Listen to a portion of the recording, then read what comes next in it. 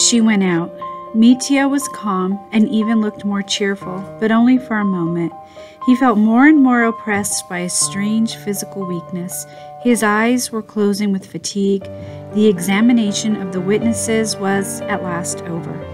They proceeded to a final revision of the protocol. Mitya got up, moved from his chair to the corner by the curtain, lay down on a large chest covered with a rug, and instantly fell asleep. He had a strange dream, utterly out of keeping with the place and the time. Well, welcome to books 9 and 10 of the Brothers Karamazov. And as you just heard me read, I was giving you the prelude to Mitya's dream. And this is a very important segment that we read. And I hope that you enjoyed it and it filled you with awe and wonder. Because remember, the way this whole book is shaped, we've been climbing towards Alyosha's grand vision, this wedding at Cana. And Mitya, his experience is a dream. And then, as I told you, Ivan's going to have a nightmare. So these three, shall we call them states of consciousness of each of the brothers, give a perspective to the whole human experience in Dostoevsky's world, which is really a glimpse of what it means to be human and what it means to encounter redemption in our fallen world. So hopefully you're following Dmitri along that path and his magical dream of the babe, which is what we're going to get to. So just kind of setting us up here for book 9. As you read book 9, you probably got frustrated with all the ways that Dmitri seems to be incriminating himself.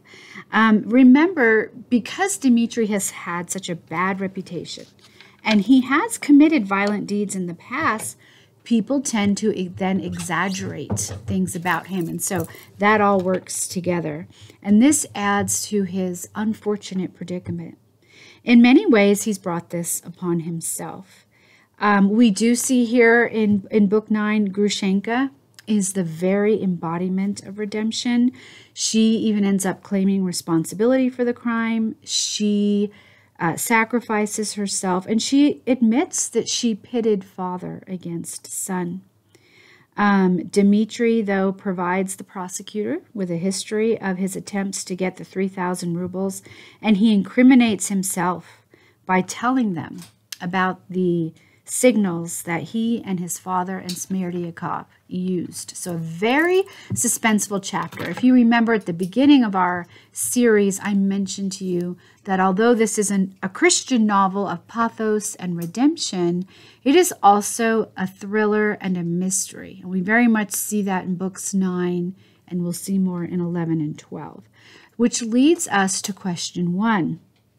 Looking at Dmitri and his state of mind and what's happening inside of himself and his torments, depending on your translation, he is experiencing ordeals and torments. And the way Dostoevsky lays it out, he has the first ordeal, the second ordeal, the third ordeal. This particular writing actually echoes Orthodox eschatology. In the Orthodox understanding of death, after death, the soul ascends heavenward from the earth. But the soul is intercepted by evil spirits who subject it to various trials, 20 in all. And these trials are called mitarstva. And again, I don't claim to be a great Russian speaker, but it means torments of the soul. So Dostoevsky is using liturgical, religious language for that. Dmitri's soul is undergoing a series of trials. And at the conclusion of these trials, as you've already begun to see, he emerges as a new man. But on his way to getting there, he's definitely in a confused state. And did you notice the little hints that Dostoevsky puts in the reading to remind us that Dmitri is still childlike? he can't handle things. For example, I think it's kind of amusing how he cannot concentrate on what the interrogator is saying, but he notices the big rings on his finger. These rings are glittering before him. So kind of an extreme case of ADHD while he's being interrogated. In fact, Dostoevsky writes, this is in chapter 3, and long afterwards he remembered with wonder how those rings had riveted his attention through all those terrible hours of interrogation. And I think we can all relate to that when we've lived through traumatic events and you look back. It is those sort of strange little details, like those rings, that we remember, and Dostoevsky knows that. So, in short, Dmitri's exhausted, and we see him literally holding his head in his hands. In chapter 8, there's that poignant scene where he is looking out the window, so he's definitely going to pass through these trials before he has his beautiful dream. Now, speaking of trials, looking at question number 2, it's very important that we understand that Dmitri is being stripped, so to speak, literally, but also figuratively, spiritually, metaphorically. What they do to him in terms of his actual clothes is humiliating to him. And if you remember, I've mentioned before, when he was a little boy and he was abandoned, he didn't have, a proper shirt or clean clothes. Grigory had to do that for him. So whenever he's put in these positions, it's a reminder to him, I would say, of his motherlessness and his feeling of being abandoned and rejected. Now, the interrogators humiliate Dmitri, not only by being stripped, but doing it in front of other people. That's definitely humiliating for him. And he's further embarrassed because Kolganov loans him clothes that are too tight, so they don't even fit. And this further exacerbates his sense of a loss of identity. Later, we're going to see how Dostoevsky is really making a claim that Dmitri is a Christ figure in these trials, because he's being stripped here for a crime he did not commit. And later, we're going to see the presence of vinegar in the court, and it's supposed to remind us of Christ on the cross and the episode with the vinegar. When Dmitri talks about this, he says, it's like a dream. And this is also reminding us of stripping, kind of a nightmarish quality. And I think Dostoevsky does this on purpose. This is a nightmarish scene that's going to lead up to the beautiful dream of the babe. Also, the fact that Dmitri's clothes and underclothes are dirty is also symbolic. Just the way that he sees himself or treats himself and how his life has unfolded. So in looking at how he is treated by the officials, that's going to lead us to questions. I thought I would take numbers 3 and 4 and look at them together, because number 3, I asked a question about how the officials behave in the courtroom, which concerns Dostoevsky very much. And also how Dostoevsky is using the mechanical structure of the law court and of the state as something to compare with, let's say, the spiritual view of the world that Father Zosima had. Dostoevsky is not pleased with the law reforms, and he's drawing a negative picture of that for us right before our very eyes. If you remember back at the beginning of this series, I did a whole discussion on the courts. It might be worth listening to that again if you're really interested in this, because Russia went through extensive Western legal reforms, and this scandalized Dostoevsky. So in these scenes, Dostoevsky is painting a portrait of a bifurcation of morality and law. And he does this through this new system of trial by jury, which was put into practice in 1866. And I think if we look deeply, it's fascinating. For Dostoevsky, I think the thing that horrified him is he saw it as a new medium of a public scrutiny of interiority. So I feel like he's asking, what right do we have to look into Dmitri's soul? And if we do enter into Dmitri's soul, are we approaching it with awe as someone created in the image and likeness of God? Or are we treating it as raw scientific data? And I think it's brilliant how Dostoevsky does this, because he's definitely foreshadowing a trend that's only gotten much worse since then. He is wondering about the consequences of the public communicability of someone's intentions. Here, through all these questionings, we're trying to get at motives. And Dostoevsky's very concerned with that. The question is not just, did you murder your father? But did you want your father to be murdered? Or did you look the other way? He is going deeper at these levels of intention. In the judicial process, Dostoevsky's wondering if there's any empathy or narrative. Is a person allowed to tell their story? If you notice, when Dmitri tries to explain his side of the story, of course, it's his own fault sometimes. He's put in ridiculous situations, though he never gets to say his story. It's always cut short with kind of, give me the facts, give me the facts. And Dostoevsky is concerned about that. He also is not pleased with an adversarial system that emphasizes verbal combat among the attorneys. This is not a system that leads to justice for the accused or the victim. So the mystical notion of responsibility that Dostoevsky developed in the last years of his life is incompatible with the rational workings of this legal system where, quote, the punishment fits the crime. That kind of idea that eye for an eye, tooth for a tooth, we have boxes. Dostoevsky did not feel that system allowed for enough of the nuance of crime, interiority, motivation of the individual human person. And we get a close look at the interrogator. So here we meet Nikolai Parfenovich Nelyudov. He's the district attorney. He's the investigating lawyer. The way he is introduced and the way things unravel, Dostoevsky is trying to discredit the modern and civilized legal practices from the West.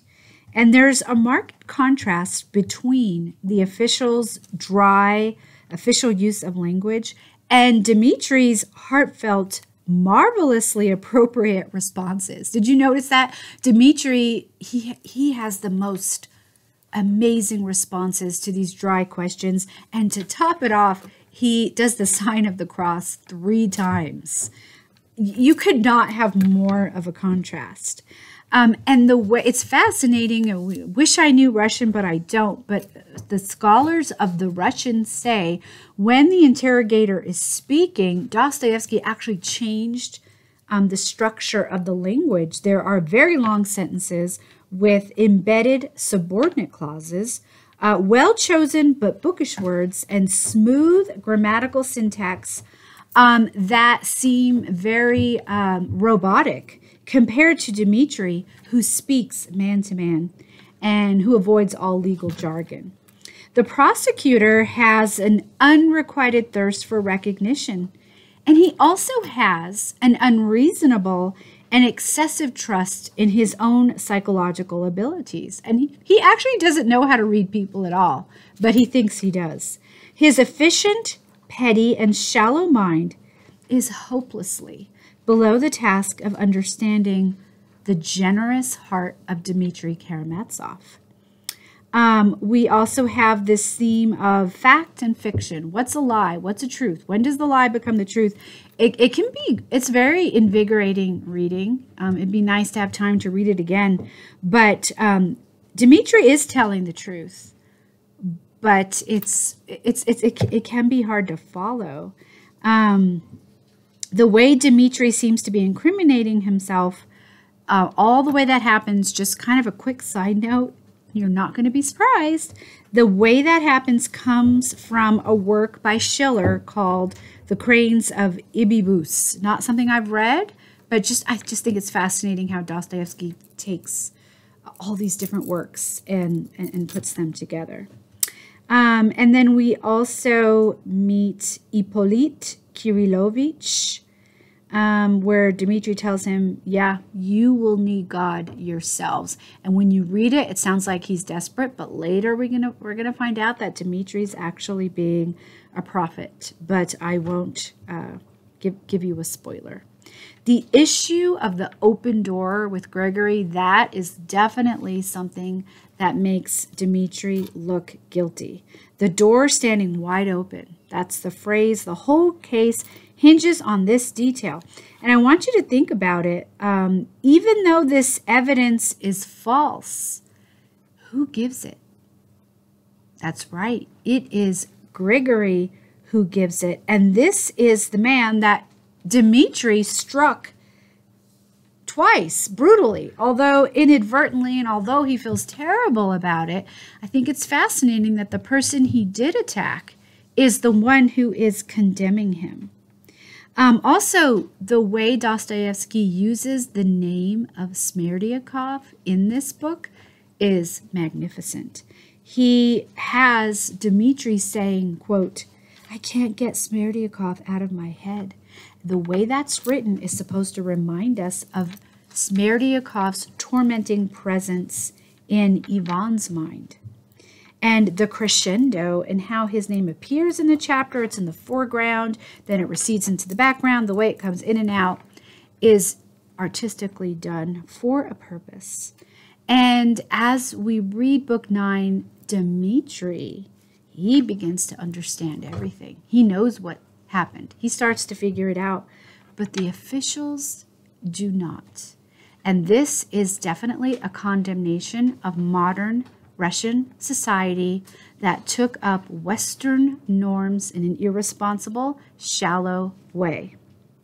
And you know what's beautiful about it? Through all of the discussions, it's actually Dmitri who understands the monstrosity of killing a father, but the officials do not. It's very interesting.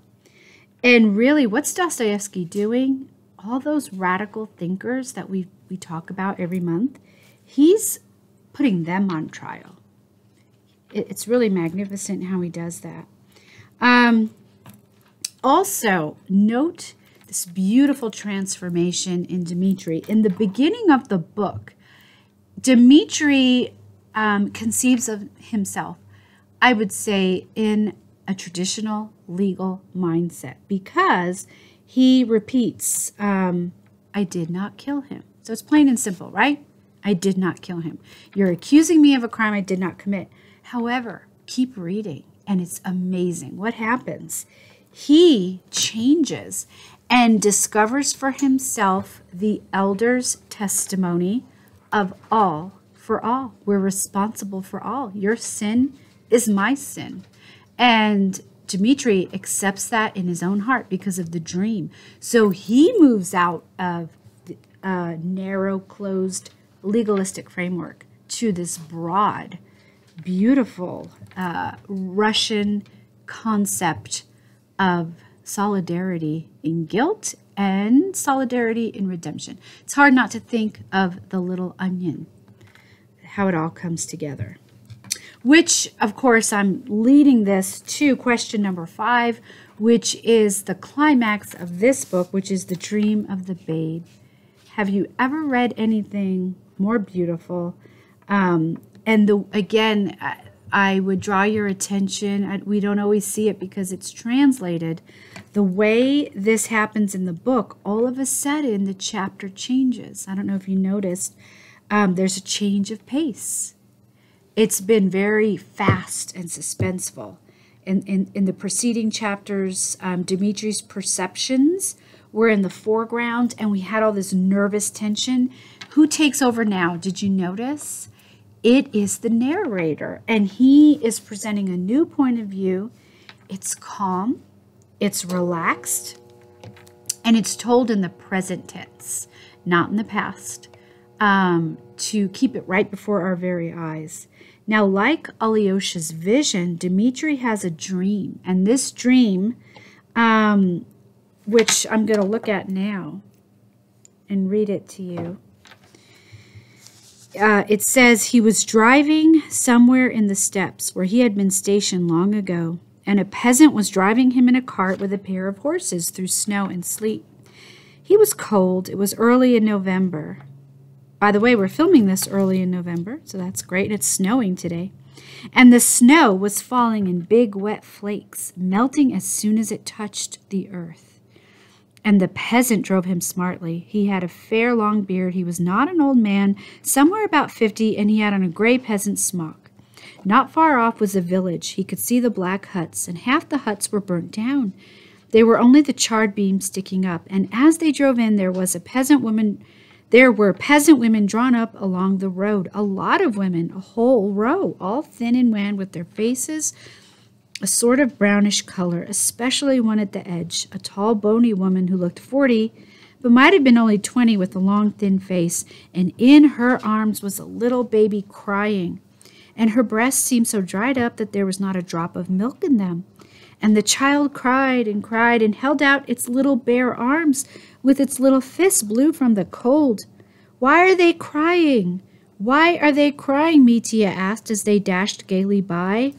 "It's the babe," answered the driver, "the babe weeping." And if you keep reading this dream, Dimitri is so full of compassion for the suffering children that he cannot just stand by anymore. He has to be involved in life and in the quest for helping the children. And so, when he wakes up, I think it's beautiful. Did you notice what's under his head? Someone put a pillow. It says there was a pillow under his head.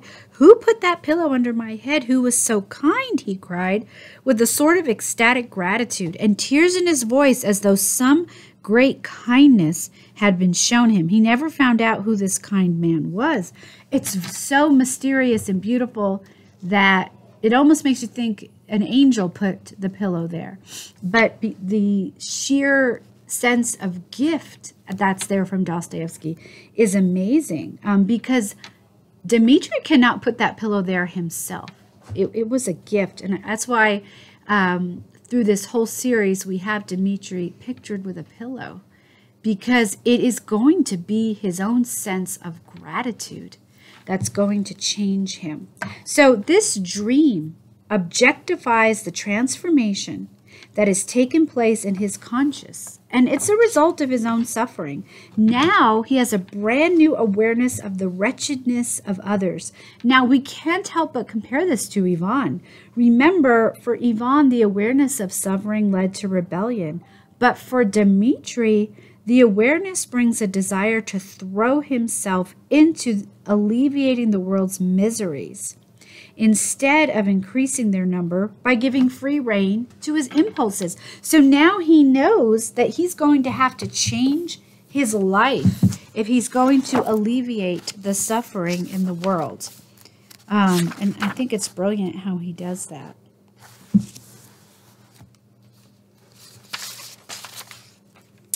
Which leads to the next question. Why does Dmitri accept his suffering? Well, even though he's tormented by the false accusations because he's had the dream, he is willing to accept his punishment because he wanted to kill his father, even though he did not. He's innocent of the actual killing, but he realizes his deep guilt. In fact, in his letters, Dostoevsky quoted the following proverb about Dmitri. A man won't cross himself until he hears thunder. Because remember, Dmitri says, or I think it's the narrator who says it, a thunderbolt has fallen. And so Dostoevsky used an actual Russian proverb for that. Because he has suffered so much, he is open to accepting this change in his heart. Notice also that he says, because all are to blame for all. And remember, he never heard of the elder's testimony. He wasn't privy to all that information, but he discovered it on his own. And so once he does accept his suffering and all this is unfolding, Grushenka calls him noble. And we can't help forget, though, that earlier Katerina called him a scoundrel. And I think it's interesting because we're not done with Katerina yet. Is he a scoundrel or is he noble? Well, what's the answer? Of course, Dostoevsky knows the answer. He's both. This is a literary device. It's a Dostoevskian way of using this device, which basically means a character can have contradictory character traits. And we know this is grounded in reality because we can see it in ourselves and in others. But it is beautiful how they both Grushenka and Dmitri, are clearly on their way up on the journey of holiness, because both Grushenka and Dmitri publicly declare their faith in front of everybody, and they make a sign of the cross. And also, I love it. Did you notice Grushenka makes a deep bow to Dmitri? And I think what a beautiful way Dostoevsky brings that all together. Because remember, Katerina and Dmitri have false bows. They're masks. They're fake. But the elder bowed to Dmitri at the beginning of the novel because he foresaw that Dmitri was going to endure a great suffering.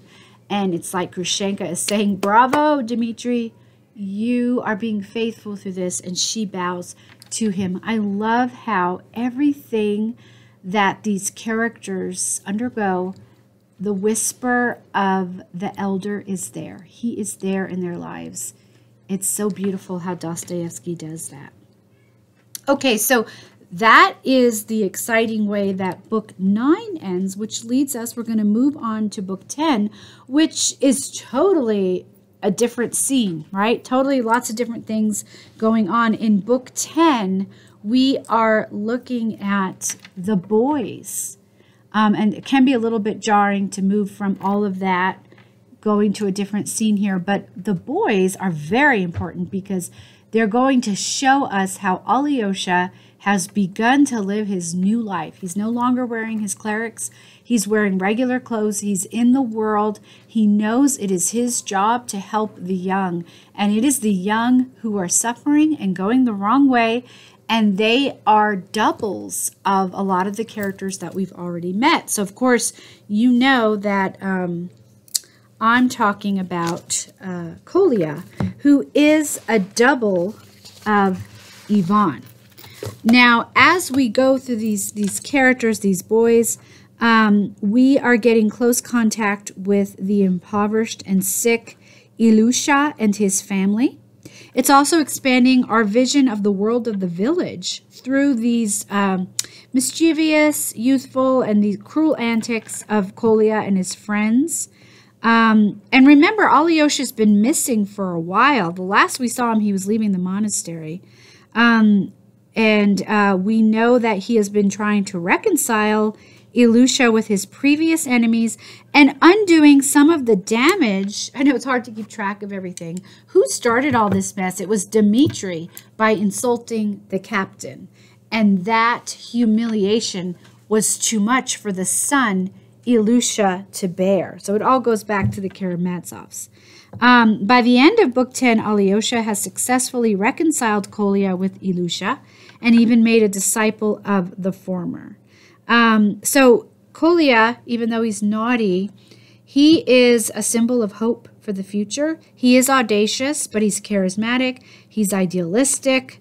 And I think this book 10 is very telling for letting us see that the young in Russia felt they only had two choices, either socialism or Christianity. And this is so important if you study your history, you know, all through the 20th century, and you look at the Western world, many people felt it was fascism or communism. Which are we going to choose? People definitely felt they had to make a tough decision, maybe the lesser of two evils. It's a little bit different in Russia, and Dostoevsky is showing us how these characters felt like they had to choose. Not surprising, we see the entrance of Rakitin. Rakitin is not a good character. He's not a good influence. He has a role here with Kolya. Also, you can see the similarities between Kolya and Ivan. In fact, the narrator mentions the train station. Now, this is all that stuff happening at the train station is actually the train station where Ivan left off. And of course, it is the train that worries us because Kolya, you know, lays on the train tracks and everyone thinks of him as this desperate, lost character. The train is a symbol of modernity. It's a symbol of 19th century youth having no one to care for them. It's a symbol of the impersonal nature of modern life. So I think it's important. I can't help but think of, Tolstoy's Anna Karenina, right? It's going to be the train where Anna will meet the person she's going to run away with, and it's where she will end her own life out of desperation. The way Kolya speaks about socialism, it's a very fascinating chapter. The smug way he talks are actually Dostoevsky making fun of Chernyshevsky. I seem to bring up Chernyshevsky every month, who wrote What Is to Be Done, that novel about socialist heroes. Now, in this look at book 10, and the question I asked you is, how does it relate to themes of the whole book? So definitely there's the theme of socialism. I think it's also interesting what a big role the dog has. It's very fascinating about the dog. Ilyusha feels terrible about what he did to the dog. But did you notice the way he did that to the dog? It was suggested to him by Smerdyakov. So the evil influence of Smerdyakov in all these lives is a theme that also enters into this. Also, the fact that he puts a pin in the dog. He's worried that he has killed the dog. He's tormented.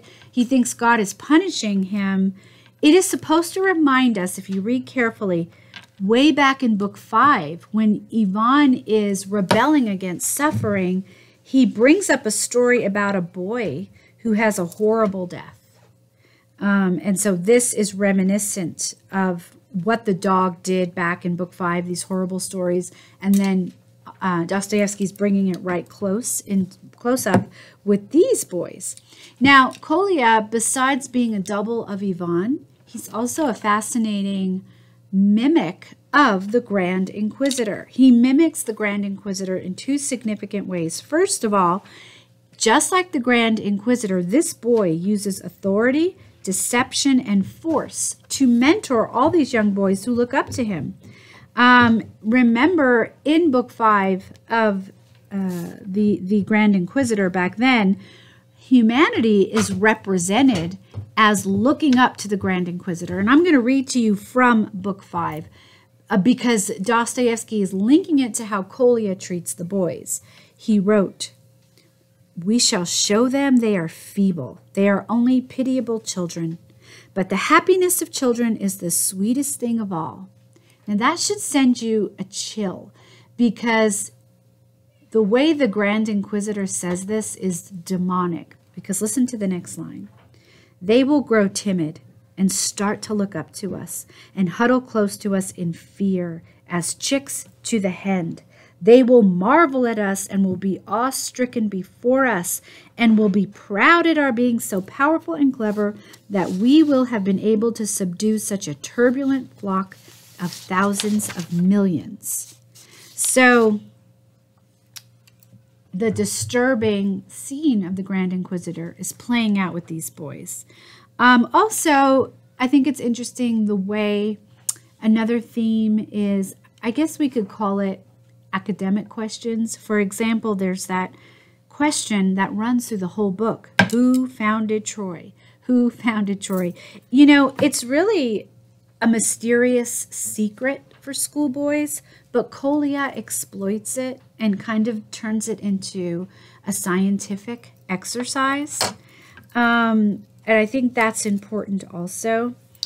It's very important, I think, the way that Kolya has bad feelings about classical education. He associates Latin and Greek with tyranny and a lack of freedom. This is because in the 1860s and the 1870s, the progressives in Russia were against a classical education. The ridiculous comments about universal history, this terrible way of looking at history, that comes right out of Voltaire. Kolya's words echo people like Belinsky and Herzen, people I've brought up before. Herzen wrote a famous letter to the Tsar saying, I am a socialist. I am an incurable socialist. So the words coming out of Kolya's mouth are those exact words coming from these progressives. And just very quickly, going back to the dog Zhushka, I think that this is also a strange resurrection scene. When Alyosha hurts the dog, when he puts the pin inside of him, did that prick or that pin remind you of anything? It's the Nadriev, it's the laceration. So we've studied all these characters that lacerate themselves, and we're going to still see more of that. This pin inside the dog is a laceration because the lacerations breed insincerity in human relations. And there is a hint that maybe Kolya is being insincere. I'll tell you, I've spent a good deal of time studying the experts, I guess, and none of them seem to agree if the dog is actually Zhushka or Kolya lied. It's hard to tell. I go back and forth, and I think Dostoevsky won't let us know. I think he leaves it open-ended. But he does show us the uncomfortableness of it all, because it's like there's a false miracle because Kolya has the dog play dead, and only Kolya's word brings him to life. So there's definitely some artificiality there. But whether it is Zhushka or not, the risen dog is a tangible sign to Ilyusha that his sins can be forgiven. So I think it ends up, for the most part, being redemptive. We know that Kolya was wrong to delay and to wait so long, but Alyosha reprimands him gently, which is, again, the opposite of the Grand Inquisitor. This is another way the Grand Inquisitor comes in there, because the Grand Inquisitor, there's nothing gentle about him. And I think Rakitin is more like the Grand Inquisitor in his harsh techniques, which have influenced Kolya, but we're led to believe that Alyosha is going to have more of an influence on him, which leads to probably the most important theme in the whole book, and that's the theme of fatherhood, which is really culminating here in Book 10. Notice the disturbing role reversals. The mother acts like the child. You know, she wants the particular games, and she wants to be the center of attention. She's not sacrificing herself for her son. Also, the child is worried about his father. Dostoevsky is always showing us how there's a breakdown of motherhood and fatherhood, and how, I guess, sometimes the kids have to substitute. I also think very important in looking how the father-son relationship affects Dmitri. If you think about it, Dmitri has physically attacked 3 fathers: his natural father, his foster father Grigory, and Snegurov, the captain right here in Book 10, whom he humiliated in front of his son. Make no mistake, the fact that the captain was humiliated in front of his son is Dostoevsky making yet another point about the attack on fathers. This is a novel about fathers and what has happened to them. Well, Dmitri has hurt 3 fathers. And a scholar says his guilt is somehow transcendental. His crime is that of assaulting the very concept of fatherhood itself. And of course, the worst father is the murdered father in the novel. And the redemptive father is Father Zosima. So we need Father Zosima to save us from all these destructive father-child patterns. And Alyosha has agreed to take on that task. And then the hope in the novel is, so will these young boys hopefully take on that path. And so Dmitri, he's hurt the 3 fathers. Did you notice his rebirth is caring for the baby? So now Dmitri is a spiritual father. For Dostoevsky, there's no resurrection without fathers. So even though Book 10 ends on a note of high pathos, we've got even comic relief, the dog chasing after this grand doctor. We have the terrible grief of Ilyusha's father. It should remind us of the peasant women weeping at the beginning of the novel. Remember when Father Zosima quoted from the book of Job. Instead of the book of Job, what do we get here? We get the book of Psalms, Psalm 137. If I forget thee, Jerusalem. There's that haunting question. If I lose my child, how will I love other children? It's a question that haunted Dostoevsky. So then he gives us a psalm about remembering and forgetting. Here is another prominent theme in Book 10, the theme of remembering and forgetting. Remember, our main villain, Fyodor, forgot about his children. And Dostoevsky says the answer is to build up sacred memory.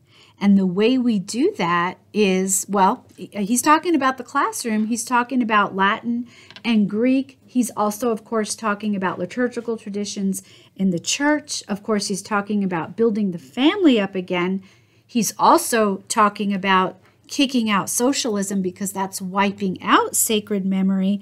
But I think it's beautiful in Psalm 137, he's also using Jerusalem as a symbol. The way Jerusalem is repeated in the novel and in the psalm, Jerusalem becomes a symbol in and of itself. And in 1868, when his 2-month-old daughter died, Sophia, Dostoevsky wrote the following: "And now they tell me in consolation that I will have other children. But where is that little individual for whom I dared to say I would have accepted crucifixion, that she might live?" So Dostoevsky's not writing this from some safe, faraway place. He experienced the grief and agony of losing his own children, and that's why he can write a novel like this, okay? So this tormented family in Book 10 is connecting us to all of these themes that I just spoke about with you, which will lead us to get ready for the last 2 books in this novel. Books 11 and 12 are the last 2, and then there is an epilogue. We will cover that next month as we close out the year and finish our study. So how to get ready for these last 2 chapters? Well, we have closely examined the crisis of both Dmitri and Alyosha. And now, Book 11 is going to reveal to us Ivan's tormented mind. Both Alyosha and Dmitri have followed the path of Father Zosima. Dmitri, again, very convinced of his innocence, will say, I'll fight it out with you to the end, and then God will decide. So there's this theme of God deciding. Dimitri's going to let God decide. We know Alyosha let God decide. So each has chosen for God in their own way. However, Ivan, he's at a crossroads. We're going to see that in books 11 and 12. What is he going to love? What road will he travel? We're going to see that it leads to a tormented and brilliantly depicted more severe inner breakdown and a total mental collapse. And in the middle of all that, Dostoevsky has been laying the foundation for the entrance of the devil himself in book 11. So I guess this is a somber introduction for those next two books for me to get you ready for them. But remember, with Dostoevsky, the somber elements always leave the door open to hope. So I will see you next time. Thank you.